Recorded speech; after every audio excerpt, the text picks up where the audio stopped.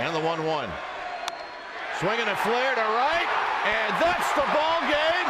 As Stewart steps on home plate, and the Giants win it in the 13th.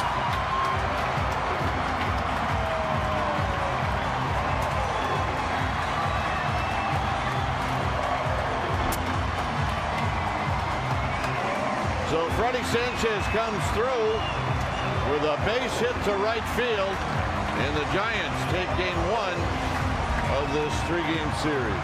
Well, it's sort of like how they roll. I mean, they get down the game 4-0 behind their ace Tim Lincecum, and they start to scratch and claw back. It was a home run by Aaron Rowe in the 7th, 3 spot in the 8th, and it took them till the 13th to figure out how they're going to get it done, and they got it done once again off the bat of Freddy Sanchez, who has been on fire this whole first half. And the dugout will come out and celebrate. A long night, and the Giants survive after trailing, and it's a come from behind win